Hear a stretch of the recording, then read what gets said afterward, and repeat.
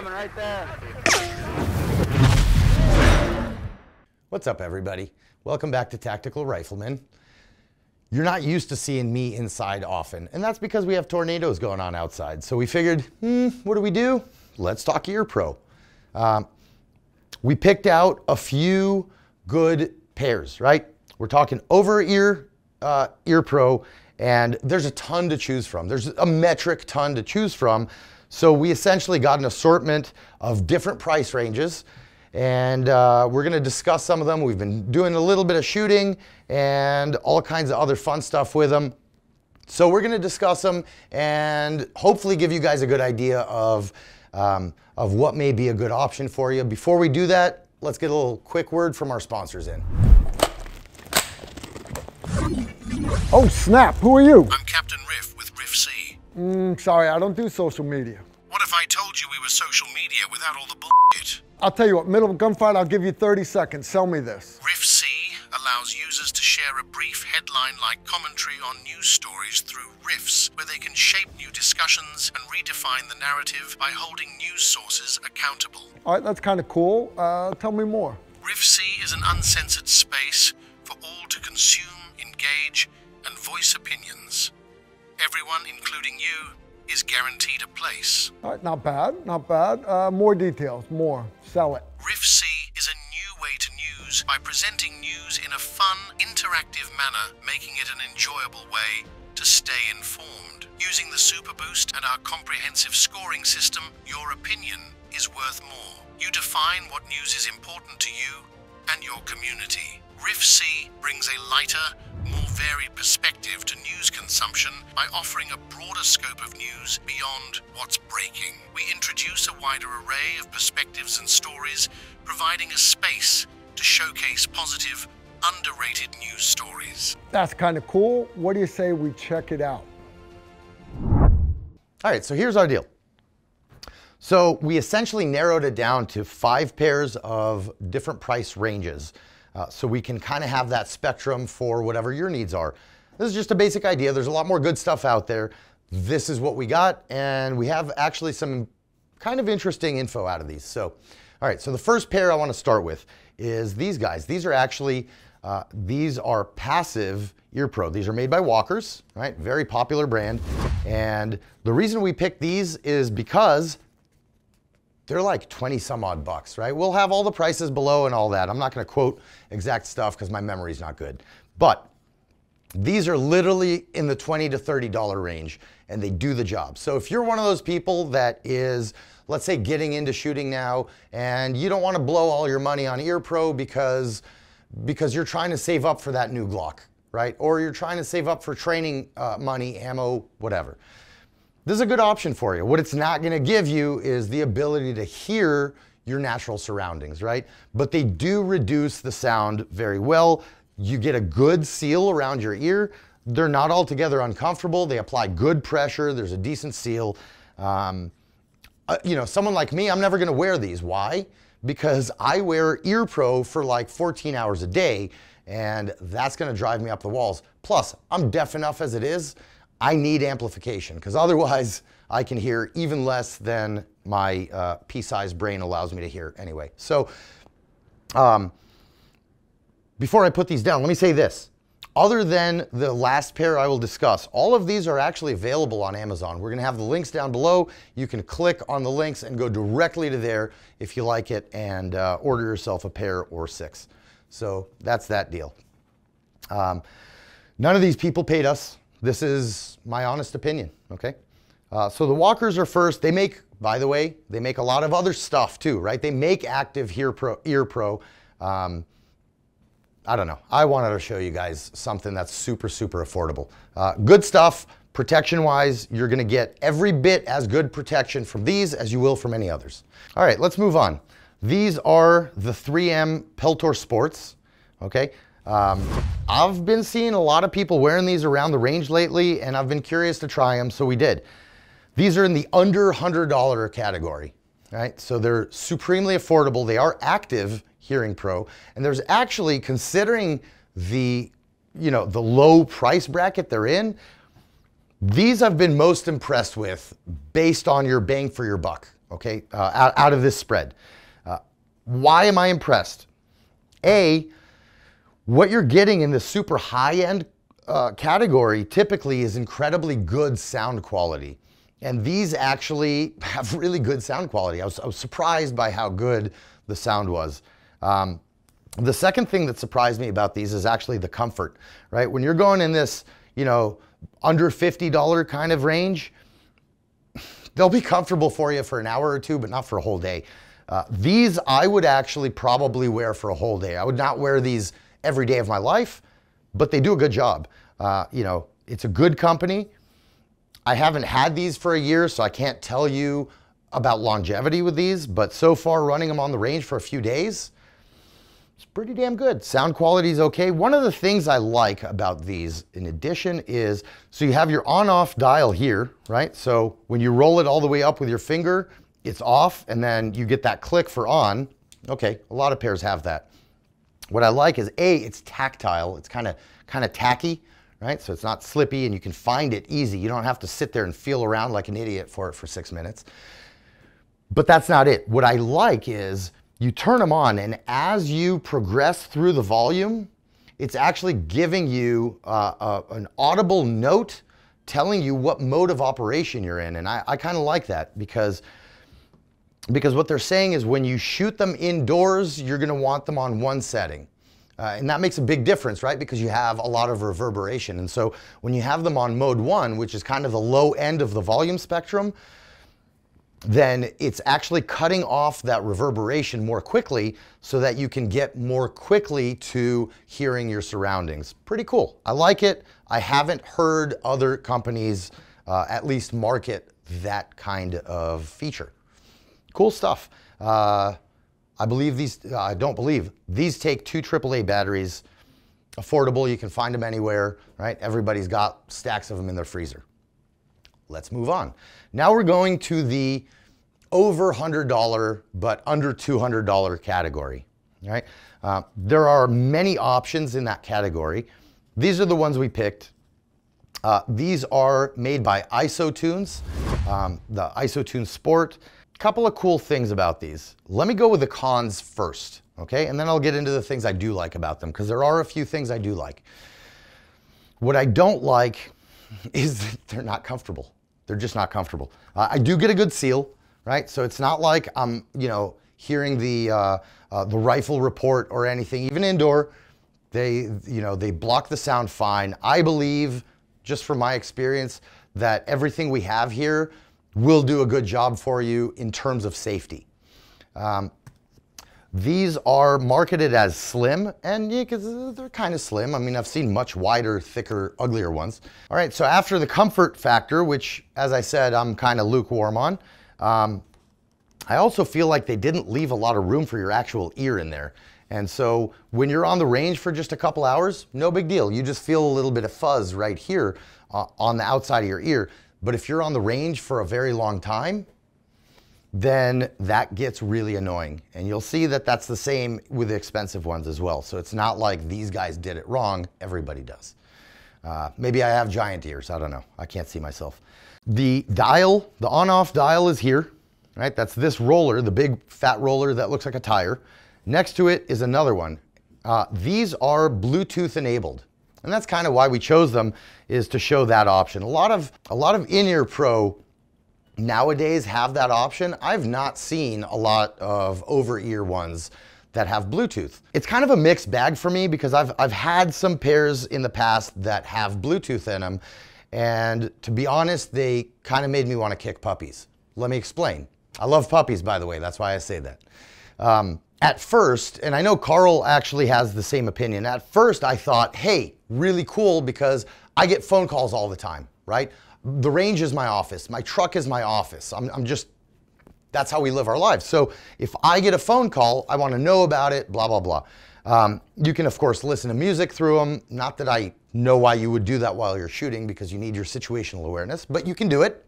For example, if you're sitting on your lawnmower and you want to listen to music, put these suckers on. That's a great use, right? I need to break away from just my shooting mindset and understand that there's a lot of other practical applications for this. So that's one thing. So up top here, this little button here, that's your pairing button, right? Super simple, long press. Make sure you have your Bluetooth on your phone, and it just shows up in your thing. You push the thing and it connects. Awesome, super simple. Honestly, I don't know why you'd want to be bothered by phone calls while you're on the range. To me, that's a safety hazard. But okay, you may want to. You may want to sit on your zero-turn mower and listen to tunes while you do it, or talk on the phone.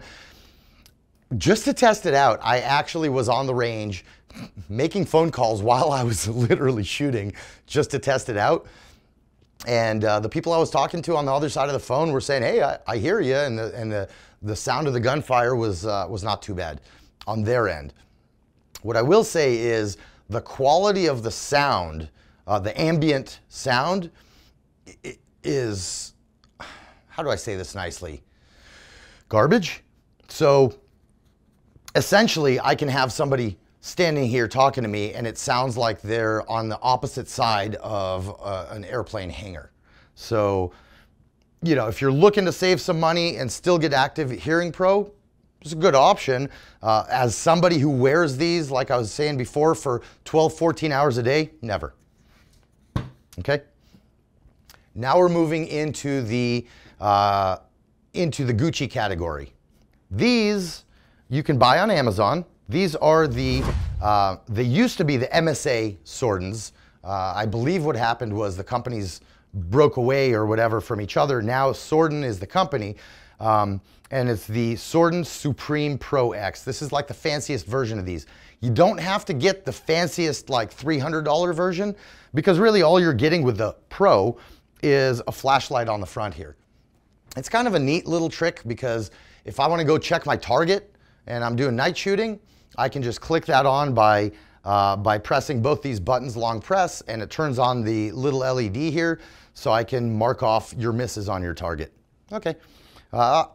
Honestly, I've been wearing, this is the second set of these I've had, and that's going to be my con on these. I don't have a lot of cons, but these I've actually gained literally about 5 years of experience wearing this set. This is my second set, right? But this model. My big problem with these is my first set died on me because I'm running around on the range doing all that. We shoot in the rain and the internals rusted out and stopped working. But it did take them about 3 years. On the opposite side of that, the batteries on these last forever, right? These take 2 AA's and they really last a very long time. These come from the factory with these gel inserts. This is like a baby's butt around your ear. It's super, super comfortable. And these are actually available for certain other pairs of Hearing Pro that you can kind of aftermarket put on. And I really recommend these on whatever hearing protection you have. So that's one. These are built really tough. Even just feeling the plastic or whatever polymer it is that this is molded out of, they are very tough. They look sexy with a camo, you know, I don't care as much about the look, but they are sexy. You can mount these to your helmet, right? You have to buy the other piece, whatever it's called. There's a headband that goes on under your helmet, or you can actually mount them to the helmet, like a lot of the cool Gucci guys do. Let's see, buttons are right here. Middle is on off, right? You get like a 1 second press and it's on, and like a 2 second press, it's off. Volume up and down, and like I said, you push both of these simultaneously for a few seconds and you get the flashlight in the front. The sound on these is excellent. What is not excellent about it, at least for my deaf ass, is it's not loud enough sometimes. Oftentimes it's good. Sometimes I wish I had a little more volume. But then again, it could just be a me problem. That's that. Let me tell you another thing I don't like about these. And I'm dwelling on the things I don't like on this because the things I do like are tremendous, right? This is so far the best ear pro I have had, okay? Until maybe now, we'll see. But so that's why I'm giving you guys the downsides to them, because I think it's important to know, you know, when you're making your own decisions, okay? Another thing, just like I said with these ISOTunes, I don't feel like there's really that much room in here for my ear. And when I'm wearing these, let's say until lunch break at the beginning of the day, by lunch, I feel like I've had a lot of pressure on my ears, and that's kind of annoying. So if you guys are listening from Sordin, please correct that. I would be forever grateful. As far as comfort, like I said, 100%, right? These gel inserts, awesome. The headband, awesome. Really, these are tremendous. Big downside, when these do shit the bed on you, I've not gotten these guys to pick up the phone for me. So I had to go out and spend another $300 on my next pair. FYI. Overall, yes, I recommend them. Cool. Now, let's get to the fancy new ones. Why did we pick these up? This is the only pair in this little setup we got going that is not available on Amazon. So we'll put the link down here at the bottom. But these are the new Liberators from Safariland. Those of you guys who have been watching our channel for a while, you know that when we run our battle belts, we, for the most part, unless Safariland doesn't make a holster for that particular gun, that's the holsters we run. So we know it's a trusted company for holsters. They now started making these, I believe, about a year ago. When I first saw them, you know, these are the new rage. Why? They're kind of pretty damn similar to these, right? And there's a lot of reasons for these to be similar because this design by Sordin is excellent, right? So a lot of similar design features. They're pretty slim up top. Why is that important? What I mean is this piece right here, let me try to hold it so you can see it properly. This part right here, where it's really slim, right? That's not where the electronics sit. They sit kind of on the bottom. The batteries sit on the bottom. This slim part is the part, depending on what kind of helmet you might be wearing, this is the part that goes under your helmet, right? If you have a high cut helmet, doesn't matter. But if you have that kind of low cut helmet, that's something you're really interested in knowing, okay?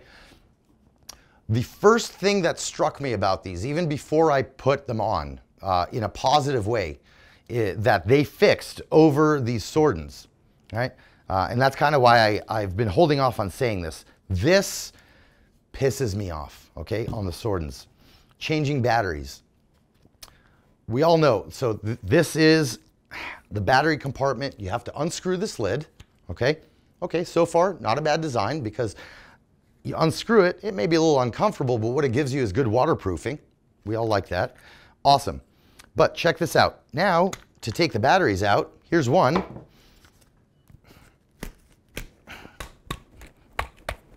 This is the kind of you have to do to get the other battery out, right? What a pain in the ass. In comes Safariland. Check this out. You ready for this? 1, 2. There's the batteries, right? That, to me, is worth its weight in gold. In addition to that, you see how these are 2 AA's?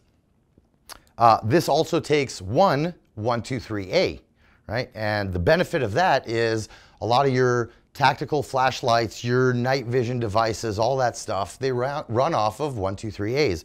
And so you can have the same batteries for your EARPRO as the rest of your gear. I think that's a really good decision by these guys. So there we go.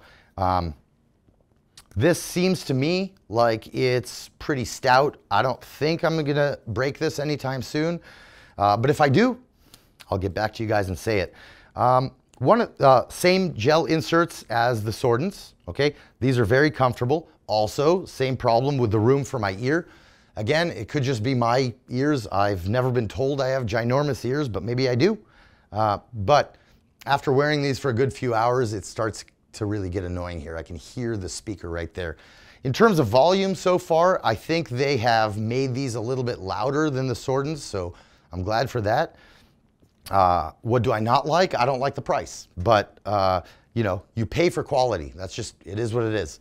In my previous experience with Safariland, they're actually pretty decent at customer support. So if and when something goes wrong with these, hopefully they will be much easier to get to, because Sordin, in their defense, this is a Swedish company. This, made in America, right? At least that's what it says right here, made in the USA. So my guess is that customer support wise, this should be better. Also, sexy colors, blah, blah, blah. You can get different mounting systems to mount on your helmet, and I think they're awesome. So guys, that's essentially my opinion of the basic rundown on these 5 sets of EARPRO that we got here. Really, none of them are bad, right? They just all fit into their price category. And so you guys got a spread of what you think is appropriate for you. Let us know what you think in the comments section down below, and we will see you next week. If you like this video, make sure to like, comment, and subscribe. Also, make sure you follow us on Facebook, Instagram, and Twitter so you don't miss out on anything.